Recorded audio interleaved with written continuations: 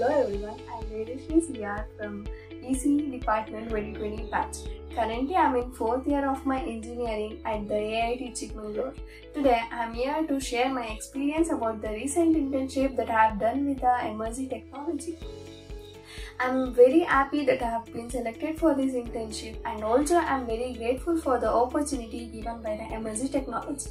First, they taught us about the language C, then Introduction to Embedded C. In Introduction to Embedded C, they taught us about how to implement the program and also the few steps regarding the program implementation by our mentor.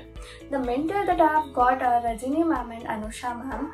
The best part about these two lecturers are they were very friendly, supportive, and they have got a huge knowledge about these programming languages. They were always available at the LMS portal when we have to clarify our doubts regarding the projects. Every weekend, they were conducting the technical quizzes that helped me to enhance my knowledge about this internship. At the end of this internship, I have done the project related to the microwave oven with the help of PiximLab simulator. Later, I got the knowledge how PiximLab simulator works.